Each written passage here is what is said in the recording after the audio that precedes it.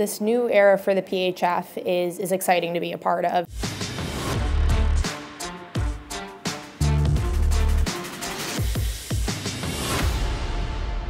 With these, added benefits and really just increasing salary cap, and it's giving players an opportunity to get closer to that goal of being a full-time job where you're not working a secondary job, and it's enhancing the quality of players that you're getting in this league. Resources to players is allowing players to really focus on their training, to up that competition and make this league overall better. And I've kind of seen it all in this league from the beginning till now. And last couple of years of this new era of what we're calling it is certainly been a drastic jump.